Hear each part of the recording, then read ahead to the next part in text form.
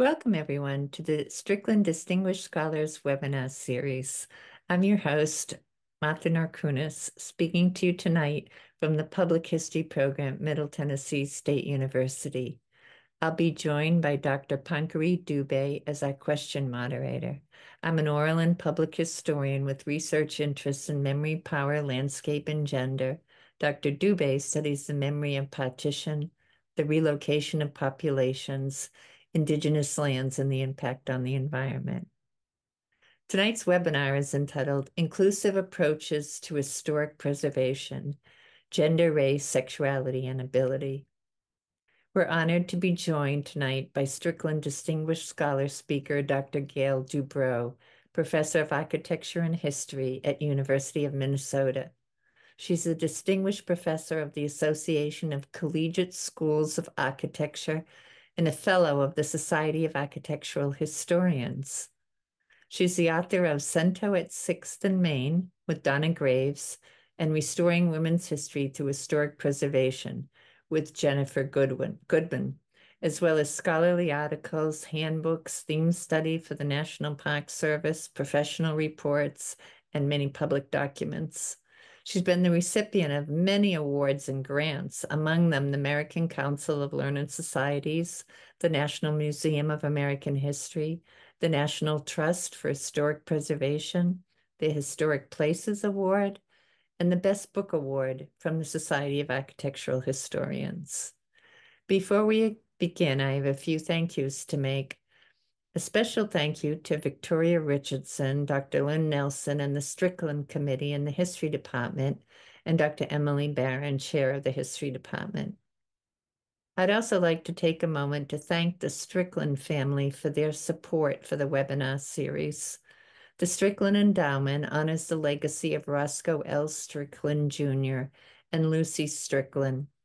Roscoe L. Strickland was a founding member of the university's history department, and Lucy Strickland was a faculty member at MTSU and the first president of the Murfreesboro League of Women Voters. Their endowment helps the history department in many ways, not least of which is in bringing distinguished scholars to campus and to share their ideas via webinars. I'd especially like to thank Rocky Strickland for his vision and his ongoing support.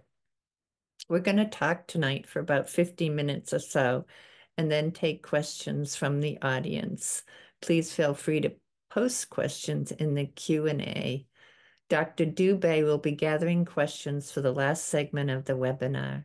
Our webinar will be closed captioned. So thank you so much, Gail, for joining us tonight. I'm just delighted to be here. Thank you for the invitation to join you. So why don't we just get started by, we talked a little before when we've been chatting. You grew up in the Bronx. How did you go from the Bronx to your interests in architecture and placemaking? Yeah, well, when I was growing up, I was interested in the arts. And I had the opportunity in the summer prior to applying to college to get exposed to all of the art and architecture fields in one summer. And I just was smitten by being introduced to the architect of the Ford Foundation building and getting to see his work. It just seemed like a field where I could bring together so many of my interests. And so I left New York to head to the West Coast to architecture school at the University of Oregon. And as I went through those programs, I became interested in social history, but it was not my major. My major was architecture, and then I got my PhD in planning from UCLA eventually. So unlike many of your colleagues, in public history and historic preservation and other fields, my training was not in history. I was just excited by the developments in the field of history. But then you were also interested in English and women's studies. Yes, I'm kind of a curious person in both senses of the word. But what I learned from English was I loved literature, and mostly I wanted to learn how to write. And so I was in the rare position among other architecture faculty of being actually directly taught to write, not only to draw. So I feel like it was a decision that served me very well over time. I must say you are a beautiful writer. I've been reviewing a lot of your work in the past few weeks, and yeah.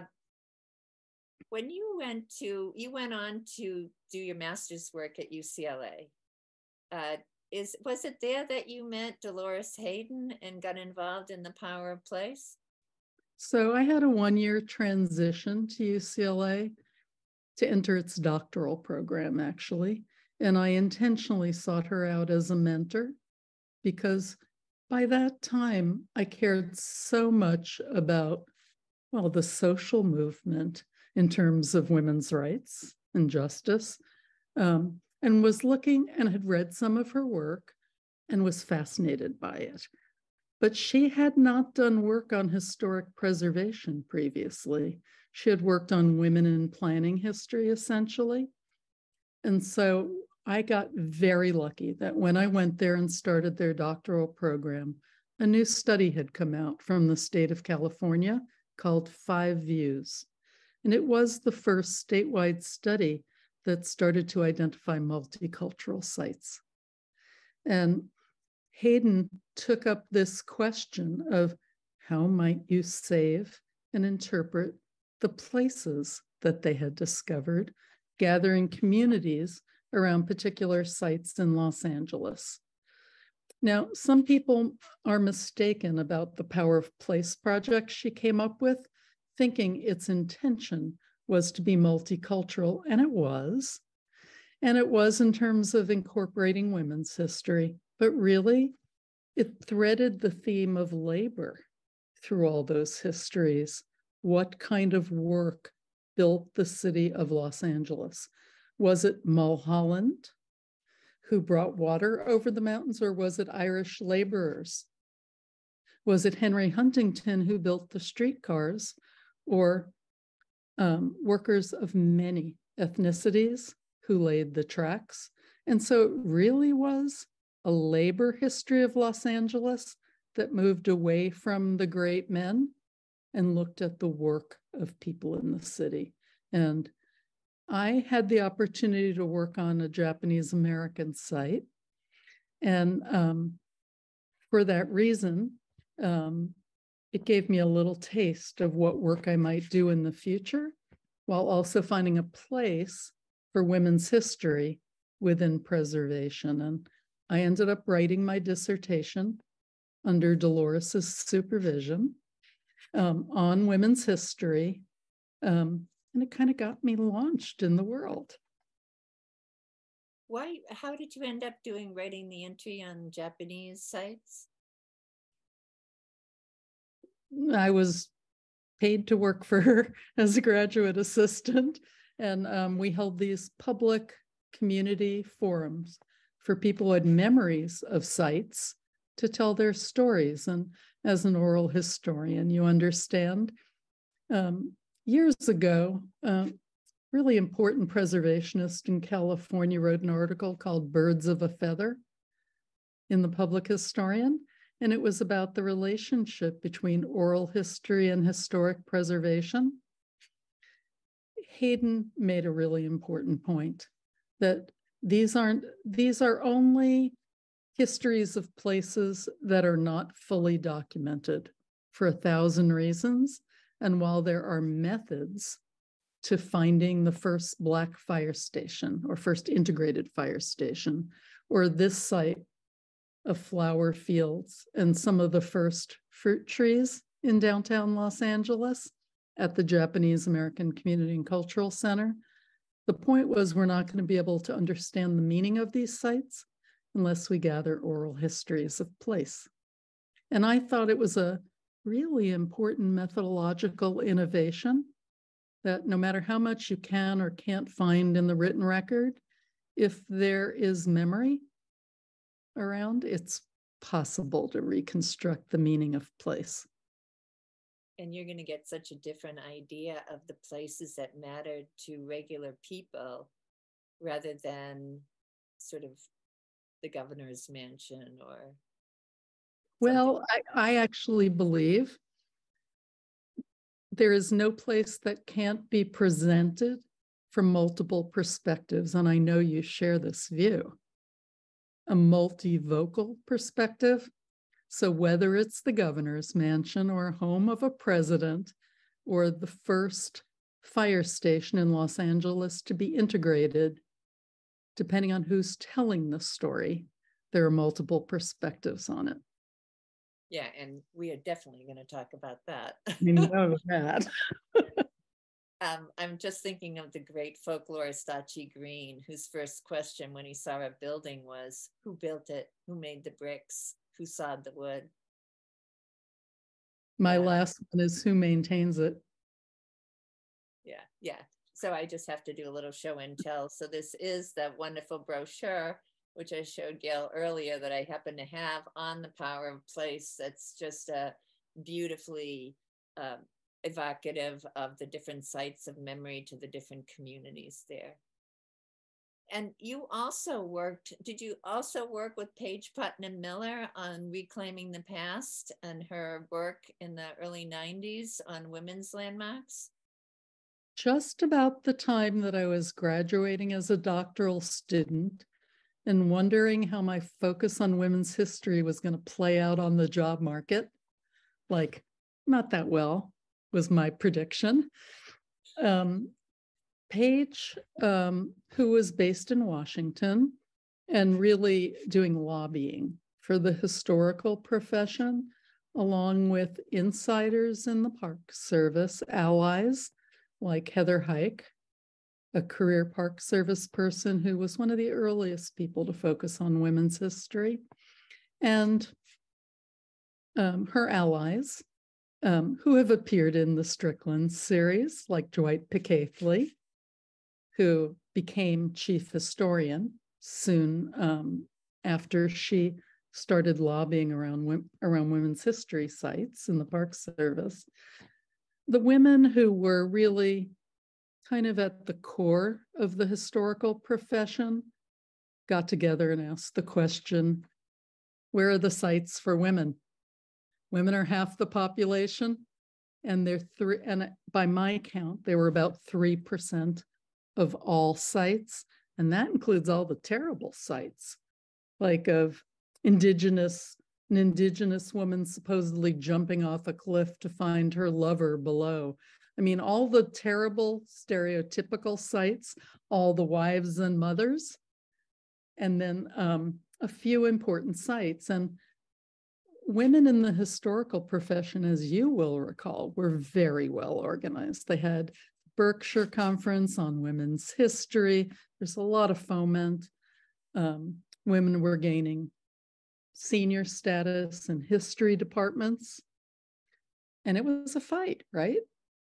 So then the question started to turn not just from what scholarship needs to correct, like the standard view of American history built around presidents and battlefields, which women pretty much were excluded from, to a very different social history-oriented view, and to the question of what about in public, in museums, in historical exhibits. So within each of these institutions, I would say, there was one or more women. At the Smithsonian, it was Edith Mayo. For Paige, it was an overview of many historical organizations. For Heather, it was the Park Service. Each of them were saying, here I am. I know about this scholarship in women's history, and I'm looking at the inventory, and it's pretty dismal. Something needs to be done. And Paige managed to work with others to lobby for a congressional appropriation that added 40 new sites related to women. It was for the National Historic Landmark Program. And as this audience surely knows, those are the kind of highest level of sites in terms of their significance and integrity. So I worked closely with Paige and others to help write those nominations for new landmarks, as well as to contribute to her book, Reclaiming the Past. Which is, again, enormously influential in the field of preserving women's history and marking sites on the landscape. So I have to ask this because sometimes I get a bit distraught about it, but a lot of the argument she made 27 years before you published the article on intersectionality and historic preservation was to redo historic preservation standards of significance because they disenfranchise groups other than elite white males, prioritize stories over architectural significance, and think about places that were important to marginalized groups that didn't have any architectural integrity or consistently over time. So you argued for a lot of those same things in the brilliant article that you wrote with Donna Graves on intersectionality. Have you seen much in the way of change in the last 27 years?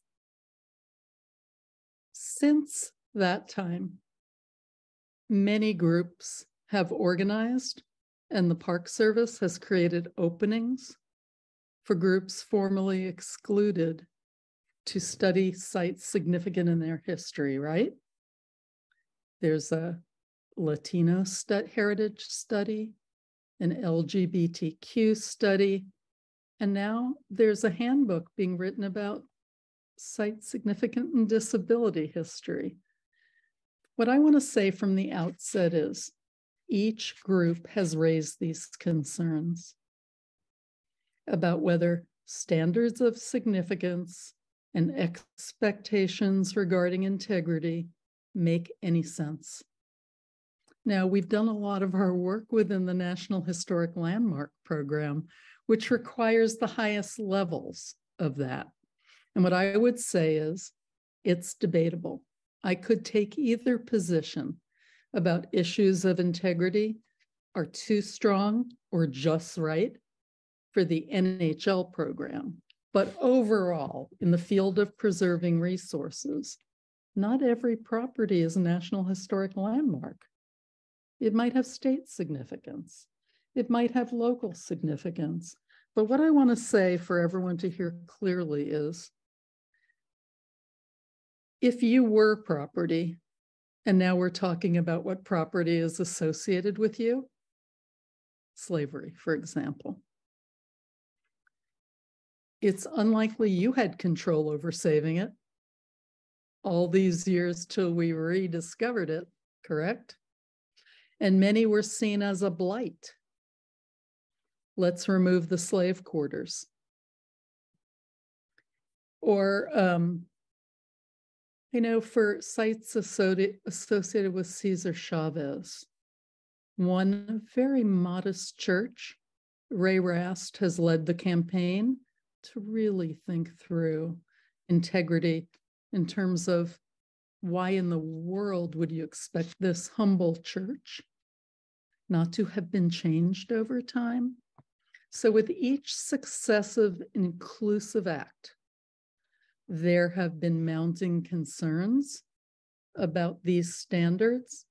And what I want to say is once you have like 16 calls from different groups to rethink this question of how 100 years after the historical events happened, 50 years or less, how we could expect for oppressed groups that integrity would be the same as those who had I think we're talking about the filthy lucre earned from evil to maintain their railroad mansions or other sites.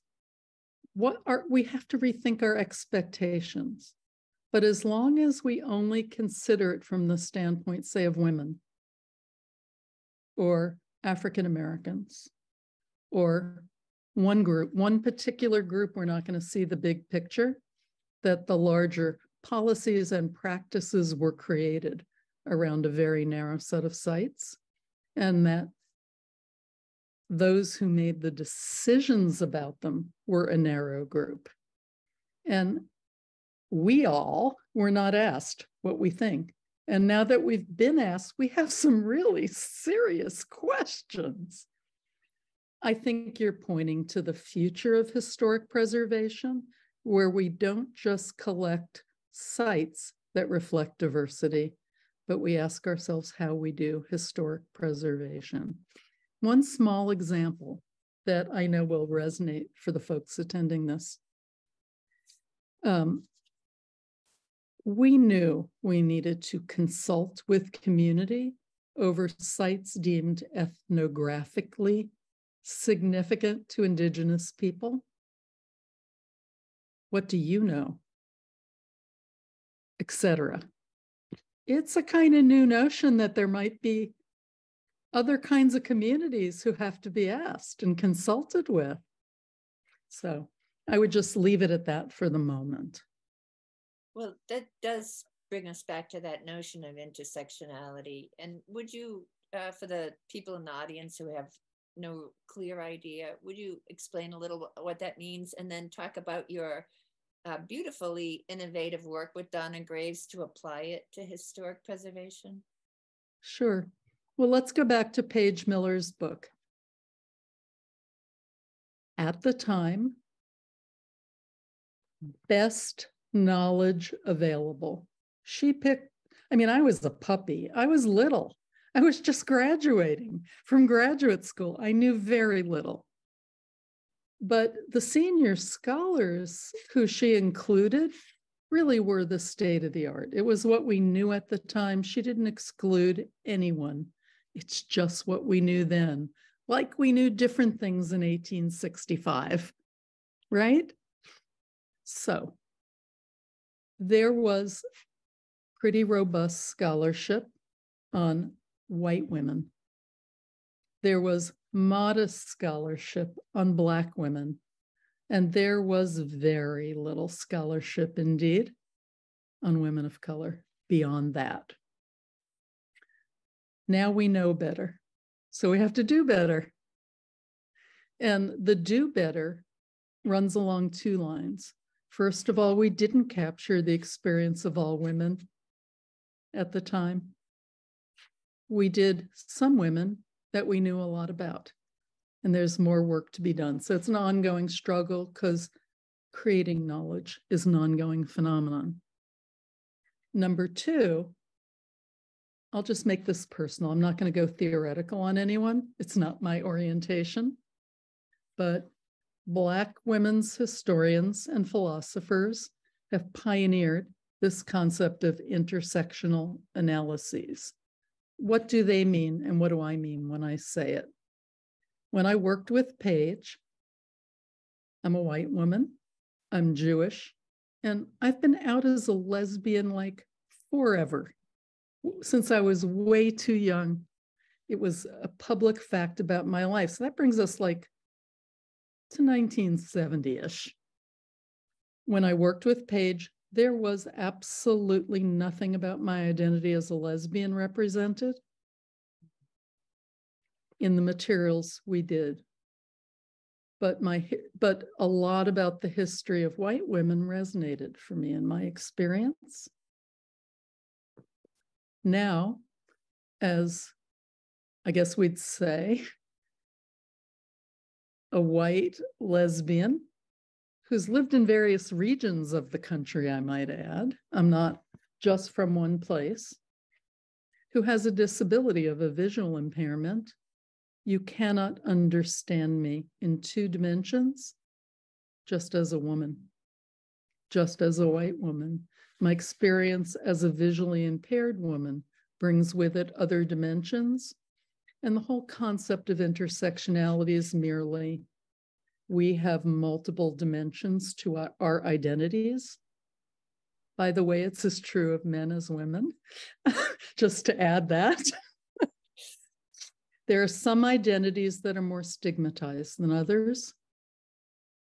And if I could just say this, it is not an indictment of anyone who did the Women's History Survey, but the first takes on it were involve very few stigmatized identities. That's all I would say.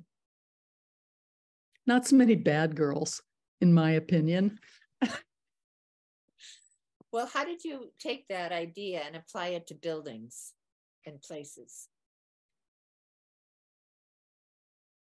Well, I'm going to actually jump ahead to some current work I'm doing, just so you can see it more clearly. I've now been, I joined a collective with several of my graduate students, and we're working on making sites of disability history visible, mapping them digitally, encouraging advocacy around their preservation, and raising the larger issue, period, of how well have we addressed disability history at places. I feel fortunate that I've had some skills throughout this entire process that allow me to read the built environment like others who are skilled at material culture. Because you can speak to this, Martha, but to what degree is learning to use buildings and landscapes as sources a part of history department curricula if they don't have public history programs like your early program? Tell me. Right. Yeah. I mean, reading material culture, reading, especially for women's history, reading the landscape. Right. Yeah.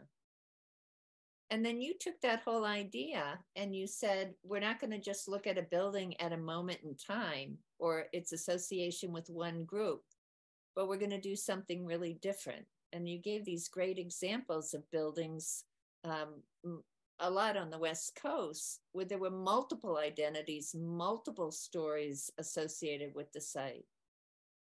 Well, I'm going to credit Donna in that article on intersectionality with not only doing the research that has all those layers embedded in it, but she had a political point, an activist point, which is right now on the political landscape where we are so fragmented.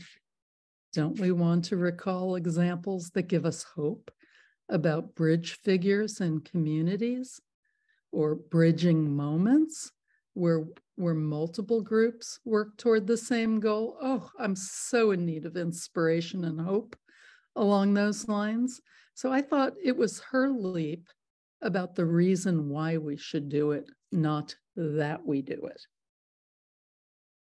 And you're a big advocate of coalitions and multiple groups working together on projects, on sites, on landscape. Can you talk a little bit about that? I'm concerned about the state of the field and how I may have contributed to it in a negative way. You know, you were present at and honor how powerful it was to run in a team, in a group, 3 national conferences in a row about women in historic preservation. Can I ask you what it meant to you at the time? Oh, it was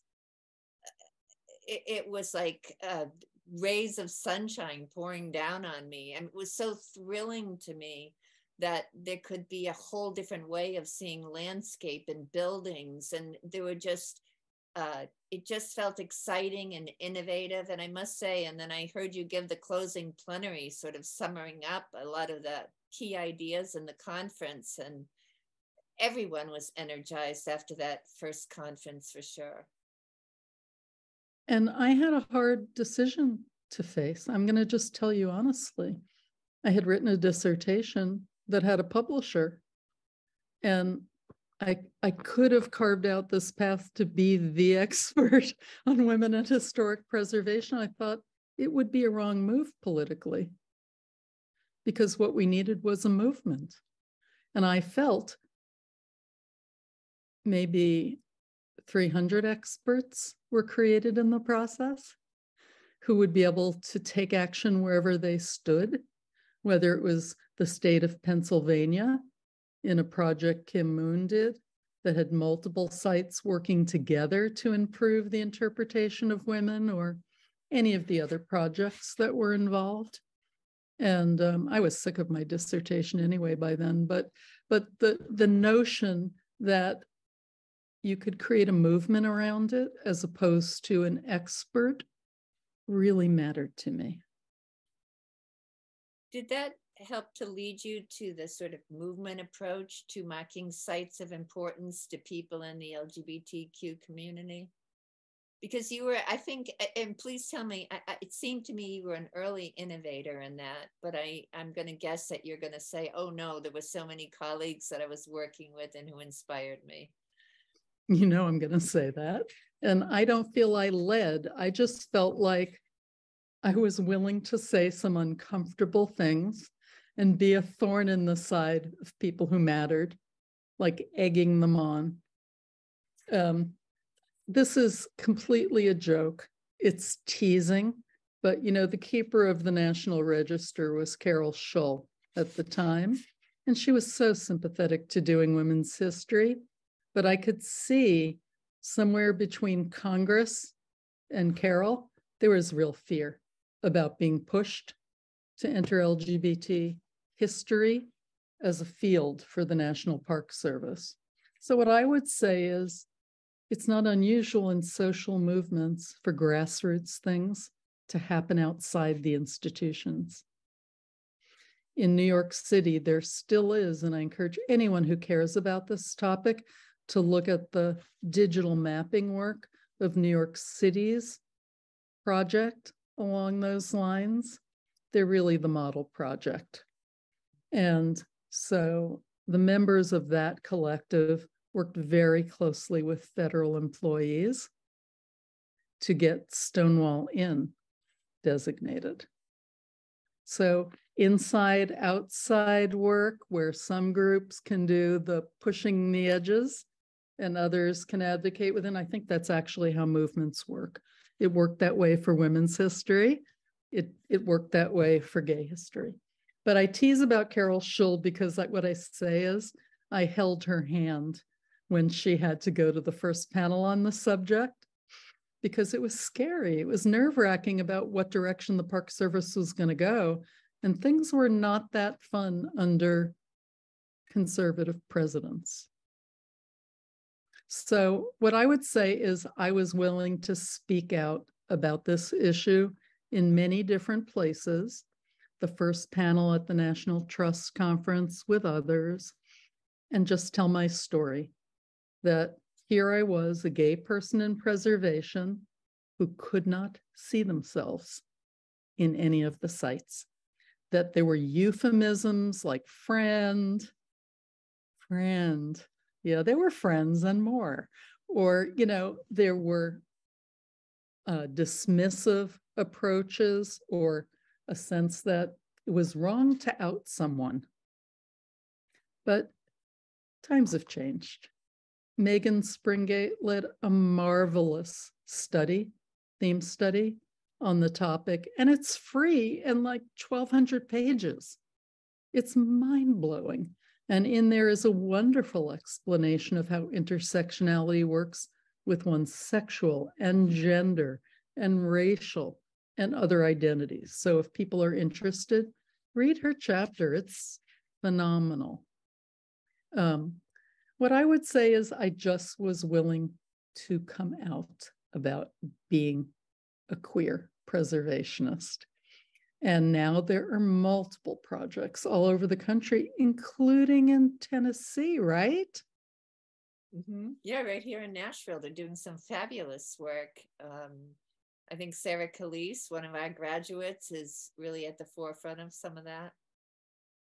And it was also like thesis writers in preservation and public history programs who did the earliest work. They were like, I'm going to make this meaningful to me.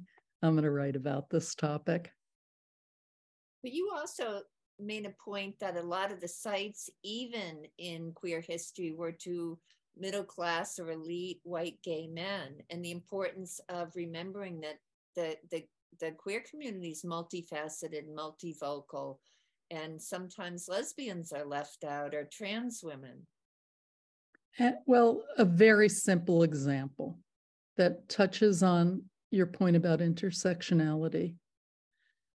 Racial segregation, even among gay male bars, back in the day, was extreme. And attitudes about race and beauty and all that were very important until you understand how these bars or house parties or sites mapped out given racial segregation. Do you fully understand gay as a category? So that's just a starting place. But, you know, there are also sites that were maybe difficult to talk about because you kind of got to talk about explicit sexuality. How have military bases treated the issue? What about Lafayette Square, right across from the White House, which was a gay cruising place in addition to being a very significant site in all kinds of civil rights movements? So, like, it was fine to talk about respectable sites at first, but whoa, once you start actually talking not about sexuality, but sex, it got a lot harder to do the work and required really, as we find with each of these topics, addressing difficult subjects in public, where people start to worry, what if a kid sees it? Will they be influenced? I mean, if we're worried that Michelangelo's David is obscene, imagine. You know, one of the things that I want to make sure we touch on too is your work in documenting the importance of sites in the Japanese community, Asian, but especially Japanese, and you've done some really beautiful things on that, and looking at the effect of internment on their careers, but especially looking at the sites. And so I was wondering if you could talk more about doing that work and how you, as a non-Asian person, were received within the Japanese community and then by your peers in the historic preservation community. So the context is I had worked on one site in Los Angeles before I got a tenure track job at University of Washington and was supposed to revise my dissertation to publish, right? But Washington State issued a call, and I was hungry, assistant professor, issued a call to just kind of get a feel for what properties might be associated with Asian Americans in the state. Now, this is a warning to all you young people who are hungry. It was a $15,000 contract that involved every single county in the state. Don't do it. It's not enough money. And I've done a lot of that kind of work and I know better, so I'm just protecting you now. But I agreed to do it in a team with historians and with scholars in Asian American studies, because I knew the method of how to do it. I did not know the content. So that was my first project. And here's what I found.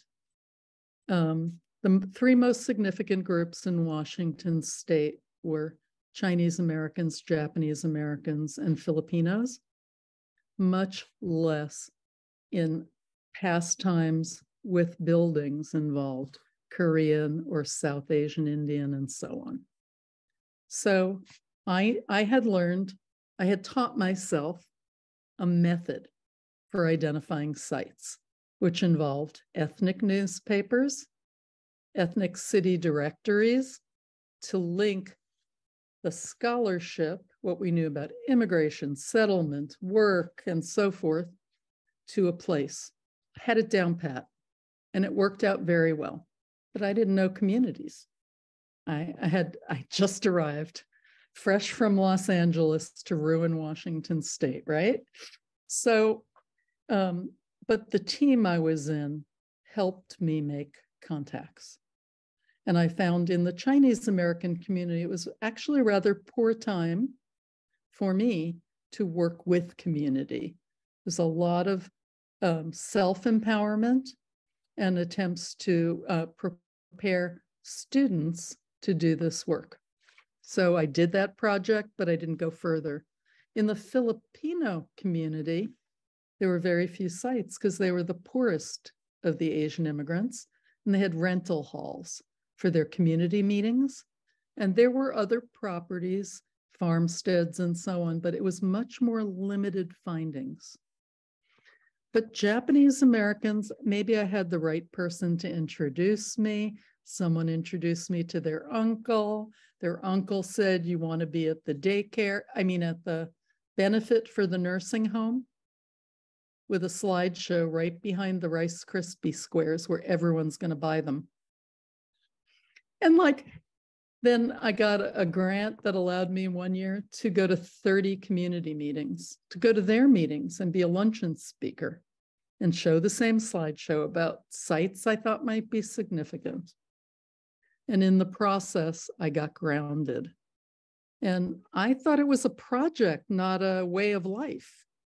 But as it turned out over time, I got more and more involved in the community and in organizing the community to care about preservation. Because it started out those old buildings, not how do we save our heritage. So I felt like I was doing really fundamental work. That said, nothing makes me happier than preparing graduate students from the community to carry on the work. And that's in place, and my role has receded to kind of giving an overview of what I know about the field and the built environment, more scholarly than engaged. Plus, I'm older now. I can't go to evening meetings 10 times, But I did then, and it made a huge difference.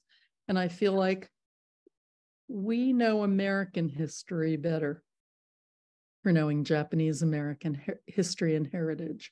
Why do I say that?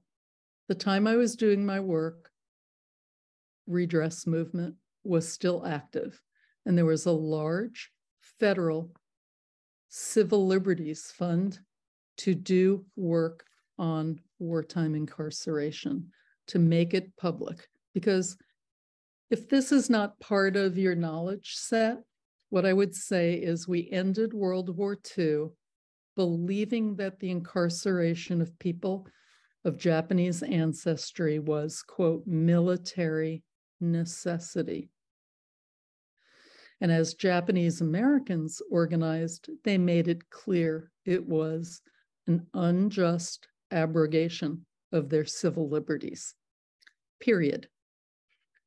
Reagan issued the apology.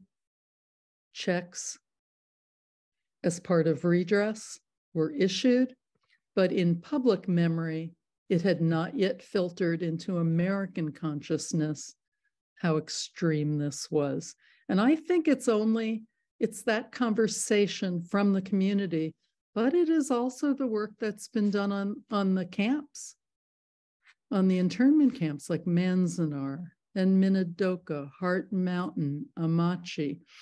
The actual physical presence, even where reconstruction has been involved, have made all the difference in terms of Americans understanding this chapter, so that when we ask the question after 9/11, should we be rounding up people? They asked the question during the AIDS crisis, should gays with AIDS be rounded up?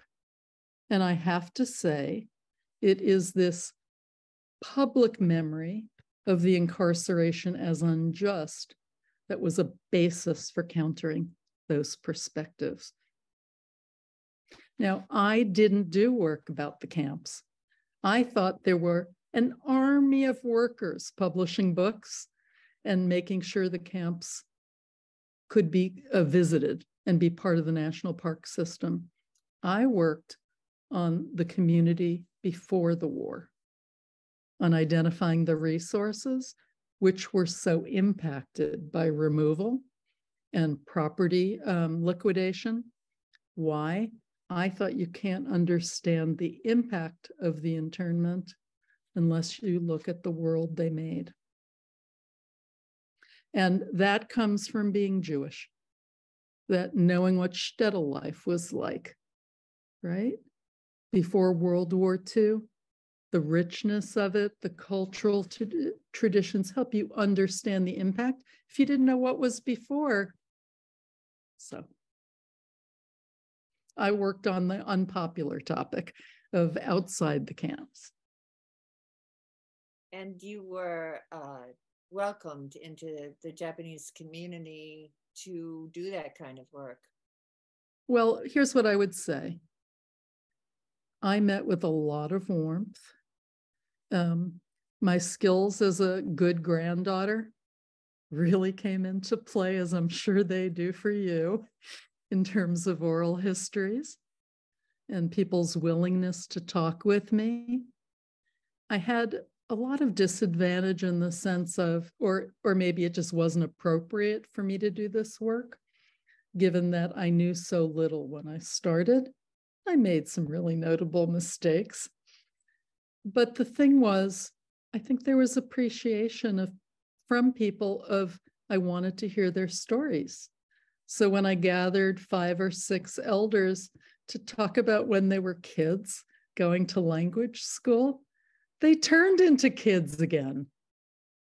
They were like, yeah, I put extra coal in the stove so the teacher would have to stay late. Then she told my parents and I got in trouble. So it just was human, right? It was telling story, appreciating it, and linking it to places. I want to ask you one more thing before we open it up to our audience for questions, and that's just to say something about your current work with disability rights and the site that you're launching this week. Yeah, so I lost my vision about 6 or 7 years ago. I'm sighted in one eye, not so well sighted in the other right now, and it's a chronic problem. It took me years to learn to really fully work again, and I had to do so in a team with access assistance. When I got my feet under me again, I started to wonder about my students in the class who had disabilities and had to have individual accommodations. And I just thought, what's this? What if this environment were universally accessible as a teaching and learning environment? What if we assume there are many disabilities hidden in the room? So first we started working on making the classes more accessible, then the work products from the classes. And more recently, we formed as a collective called Repair, that together is mapping digitally sites of disability history. It uses the ArcGIS technique of story maps to essentially have online exhibits about each site, and to advocate for not just compliance in terms of making sites accessible, but a far more radical idea about what full access means, both in person and digitally. In April, we'll launch our new website that's about mapping disability history in the US. We're in our last stages. We aim for the website to be fully accessible or maximally accessible to people with all sorts of abilities. And I would say, just kind of to close it, you know, I started out in a way as a student of Dolores Hayden, and Paige Putnam Miller taught me so much. Work for the National Park Service, I was a student. I'm learning from my students now. First of all, can we just say my students and yours are digital natives? I'm just an old lady trying to keep up. Number 2, they know subjects in US history that I didn't learn and I haven't been able to keep up with. 2 examples: indigeneity. Absolutely. Second, colonialism, decolonizing American history. So they're able to produce interpretations that are exactly as intersectional and multi-layered as you might imagine. Their understanding of disability isn't limited to the 19th and 20th century. They're right about Puritans and disability. And so the women I work with, Sarah Pollocky, Laura Lepping, and others, are leading and I'm following. So I have great hope for our students in terms of what they know that we don't. That's going to transform the field. Like me when I was younger, they're a bit of a thorn in my side in the sense that I was as critical of Dolores Hayden and Paige Miller for what they couldn't see about LGBT history at the time as my students are of me, for the limits in what I can see given how I was trained. But from my time being an administrator, I learned something about effective teaching and learning. And it's from the sciences. It's that vertical teams that range from undergraduates, graduate students, doctoral students, postdocs, faculty, vertical teams are more powerful than hierarchical teams. So I'm going with it. That's great. Well, let me invite my colleague, Dr. Pankhuree Dube, to come in and share some of the questions from the audience. Thank you, Martha. It's really been wonderful.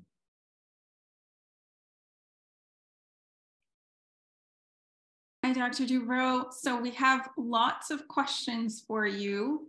So I'm going to start off with a question that came up first. Anna Levy Chavez asks, how do you present various public perspectives on a place when they directly disagree with each other?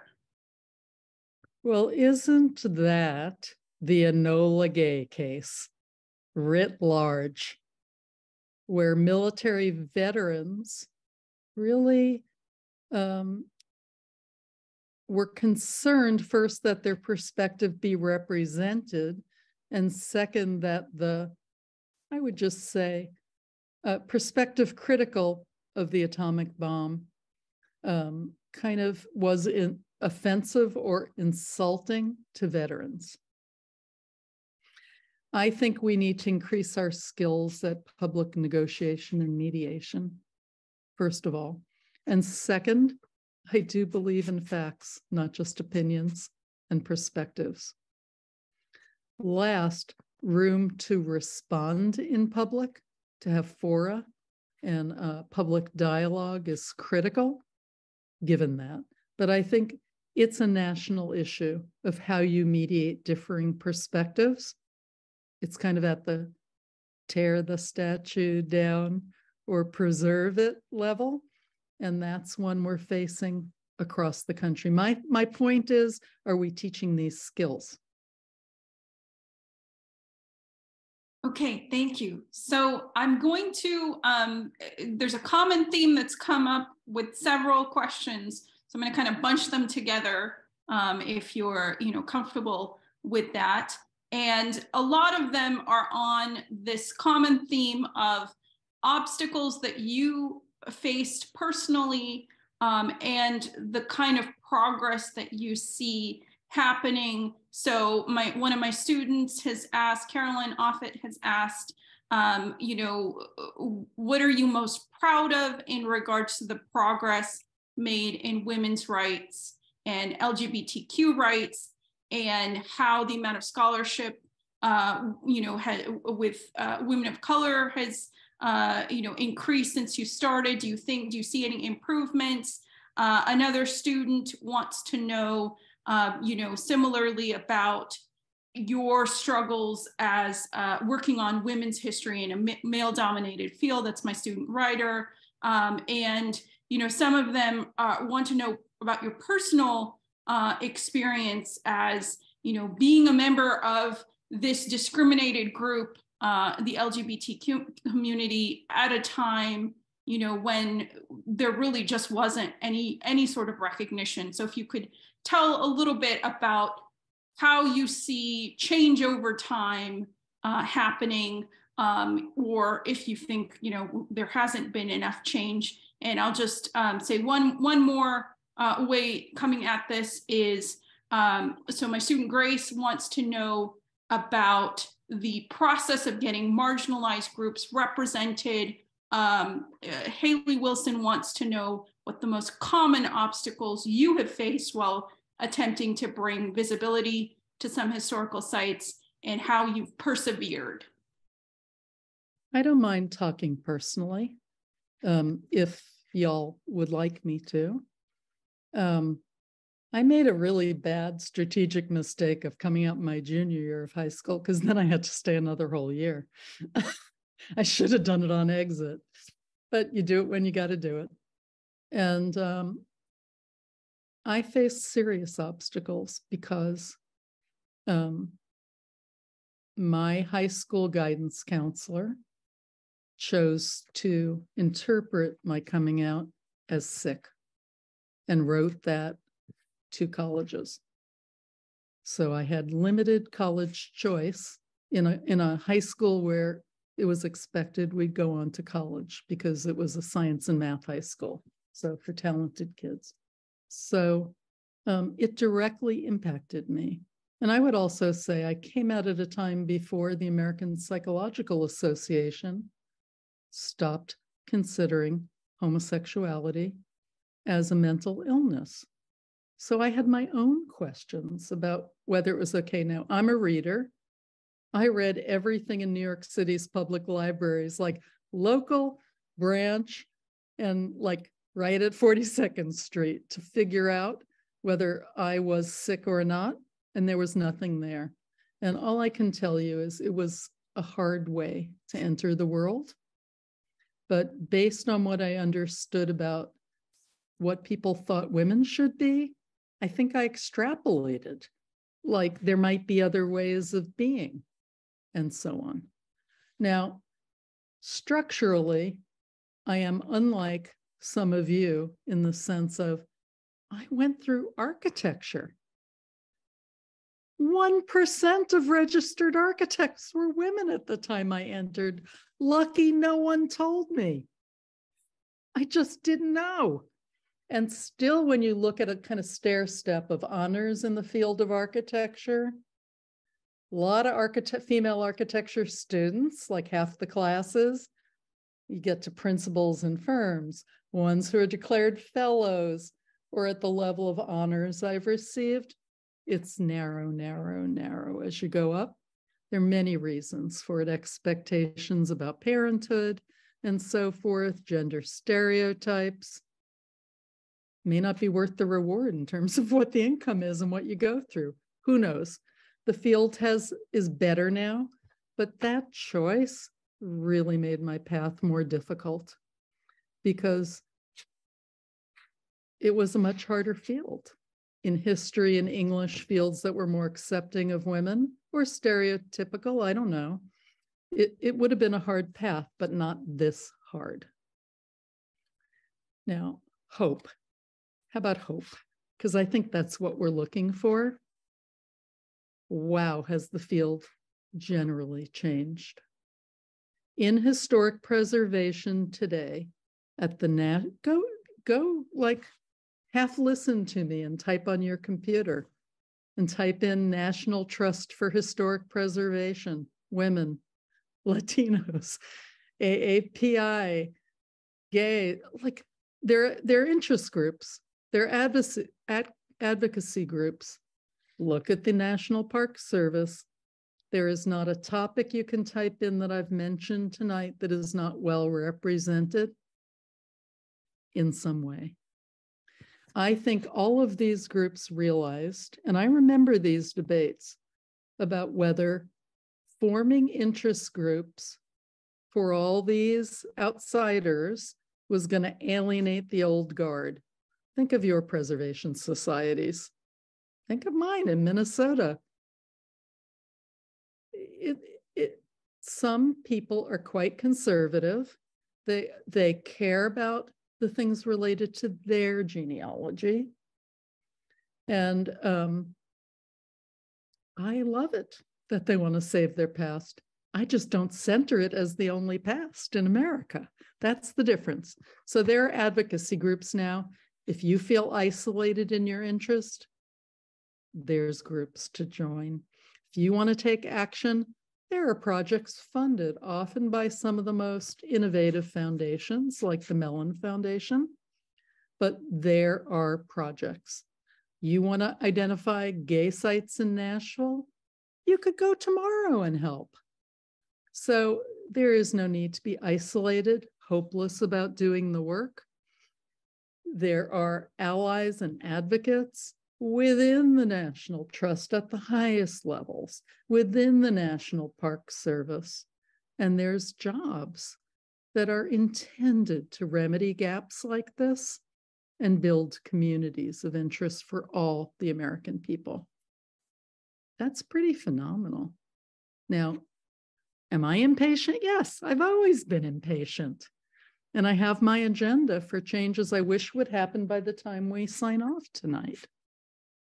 But I know there is a mass movement. It's not a few lone individuals. No one has to bear the cost of being that brave anymore. And I know it's changed the landscape in ways that make me feel a lot better than when I was a kid and I was packed in the station wagon because my mother liked history and went off to Gettysburg, and it was just a choice between blue and gray hats. It's different. You could find yourself, see yourself mirrored, almost whoever you are. And if not, there are models for how to organize in the same ways.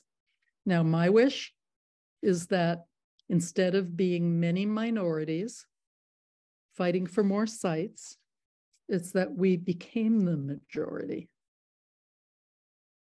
and had literally the power and control to set the policies and practices. I think about it a lot in terms of disability.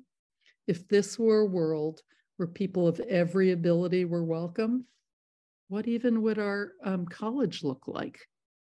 What would an architecture studio look like? I asked our new department head if everyone were blind. Are you willing to design our curriculum that way? Or do they need a special exception? So I'm looking for a world in which we really are all welcome. And I'm starting to see it, but you know, there's a big backlash too. So it's a constant struggle. Did that answer the question, or did the people who asked those questions want to know more?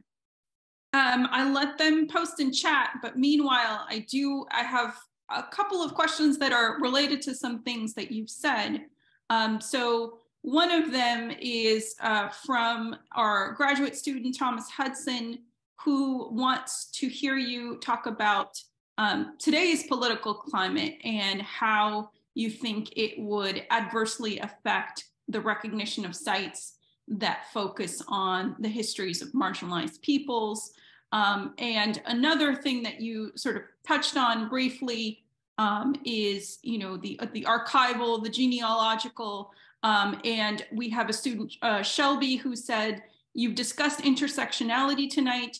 Do you think that practices in other fields of public history, let's say archival studies, help to create such marginalization of places or sites over time? So kind of if you would hold the first question in mind, I'll answer the second, just because it's the most recent thing you said. So it kind of depends on where you're located, doesn't it? What the political climate is. I've been stunned by the power of governors to set the climate in states. I'm a blue state gal. Why?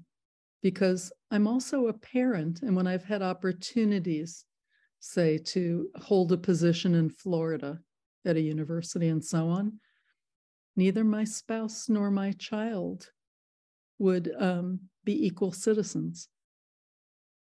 They would not have benefits, and my career would be threatened. Now, in a pretty volatile climate where any individual instructor can be targeted, well, I guess you could be targeted for not being woke enough or too woke. You can't quite get it right, right? So it depends where you're located. But either way, efficacy hinges on organizing. And you can't be one. I was right without knowing it when I was younger, that being an individual, like leader, was not going to be enough to make change. And it couldn't be more true today that being organized matters. Again, when I think of the curriculum of our programs, our educational programs, I really do think political organizing and negotiation, mediation in circumstances of conflict, as well as the obvious like ethnographic methods and so forth, really matter. Now back to archivists, who are my people. I just love my archivists. I just finished a project for the Cooper Hewitt Design Museum. It's part of the Smithsonian Network, to identify Asian American and Pacific Islander architects, landscape architects, and designers. And it's a really big expansion on what Franklin Odo was able to do. What we identified in that study is to get to the point where you can preserve the landmarks, even of AAPI architectural history, and who are the notable people. There's a precursor, which is what's in the archives? What have we collected? What I've found is that archivists are absolutely committed in all of the places I've gone to diversifying their collections. And they care about intersectional issues as well. But I suspect within the organization that I'm most active, which is the Society of Architectural Historians, that all of their affinity groups about women in architectural history and AAPI I think all of them have come to the same conclusion. We need to diversify the archives so that we can, and I also think the work we do is expanding and creating the archive. And I wonder if that isn't your belief too. I think that you've covered both the questions that were both posed by graduate students here at MTSU. So I have a question that's a bit more direct, and I'm going to bunch it with a few more questions sort of related to that have to do with the specificity of your expertise geographically, the minutiae of how you're dealing with overcoming some of this homophobia and sexism in your daily work life. And I have a question from Mary Shell, who wants a pretty direct question on places that are related to women in the African American civil rights movement that you think need to be documented.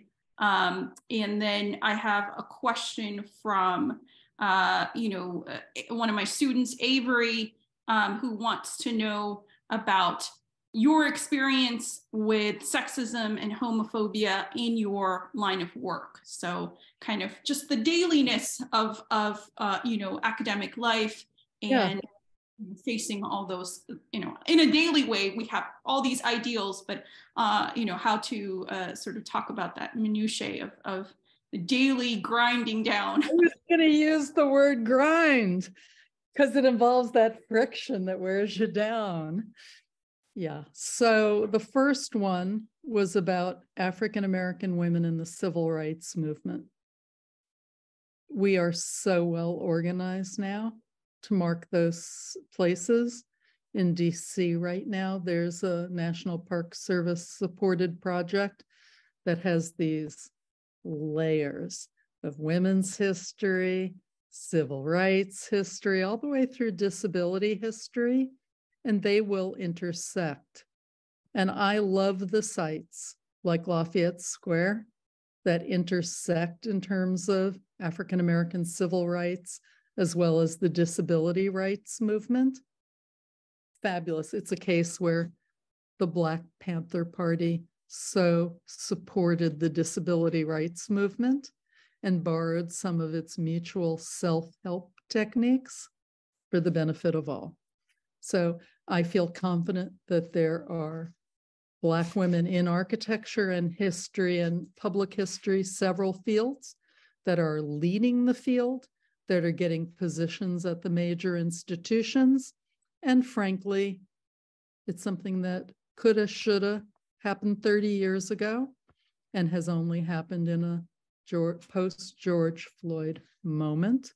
So I worry about their vulnerability, right, under the circumstances.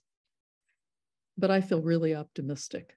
I want to just say as a principal, I always think when I'm thinking about a topic, like a big topic, I think individual, organizations, events, and aspects of daily life. Beware the individual exceptional leader model. Think about organized efforts that made change. There are major events we've missed in terms of the formation of Black women's feminism, for example, as opposed to seeing it as something separate.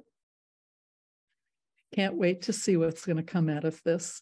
There's lots of places to do this work. But you asked about my daily grind. What has worn me down? Well, let me first speak from the present moment about being a person with a disability who grew up with the expectation of being able-bodied and with the privilege, in a sense, of being able-bodied. It's hard to do work in a college of design, much less a whole university that's built around able bodies. 2, one of the great lessons of like Crip wisdom is you only have 3 spoons. How are you going to spend them? And in any given day, I have about 1/10 of the ability I once had to do things autonomously. I need others, and it's forced a major change. I find it's made me think so hard, not only about the limits in my abilities, what it means to travel to a conference if I had had to come here tonight to be with you. I think about how many of us have been affected by COVID. Long COVID, short COVID, or I might get COVID next week. Just saying, there are a lot more disabled people from COVID without recognizing it that way. And we're still organizing our society as if it were something else. Everyone's being called back to work. I think disability reveals what I would call debility, practices that render people disabled socially, physically, or otherwise. The way we organize academe and parenting, whether you're a student or you're a faculty member, it just makes no sense whatsoever. My partner and I, long separated, have a 29-year-old daughter. Raising a child and trying to get tenure at the same time made me a crappy spouse. Really did, because I was rushing to get the grant application in, and I did not feel, given how I was viewed as other, that I could afford to slack off. So this thing of like Uber performing, it's just exhausting. And I think it becomes a mental health as well as relationship issue for all of us. And I include men in this who are trying to actively parent. And I guess kind of the last dimension of this is I hear a lot of many people of color talking about microaggressions they experience every day. I don't know how much of it was how early I came out and how just ordinary I was about it. This is my life. But there was only one colleague in my entire department who ever invited me out to a meal or into their home.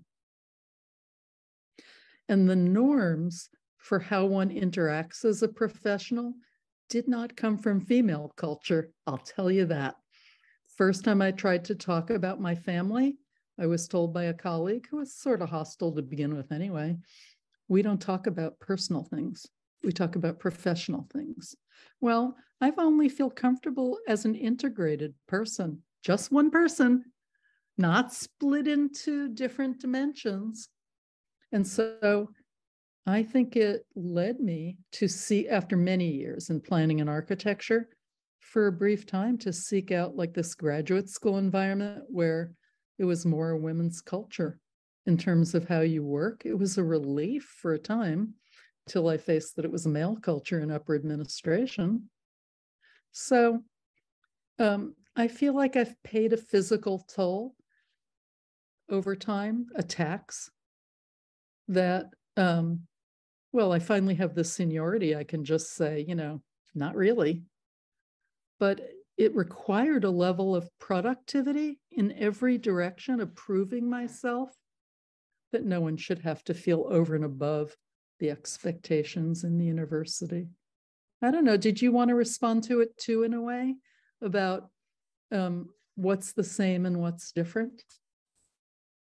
I think I appreciated your bringing up, you know, our current moment of COVID, because if we hadn't had so many questions, I kind of wanted to hear your thoughts about, you know, particularly long COVID and how, you know, there's hopefully going to be a change to accommodate in, at least in our workplaces, you know, dealing with a population that gets ill and shouldn't be showing up to work.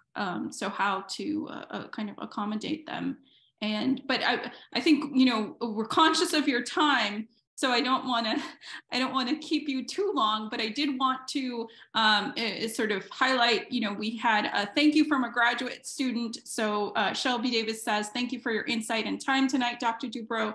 And Rocky Strickland just wanted to thank you for this interesting and informative presentation about your work and life experiences. And he really liked the conversational format. So just wanted to highlight that. Thank you so much, Dr. Dubrow. Thank you. And thank you, Mr. Strickland, for your family making this available.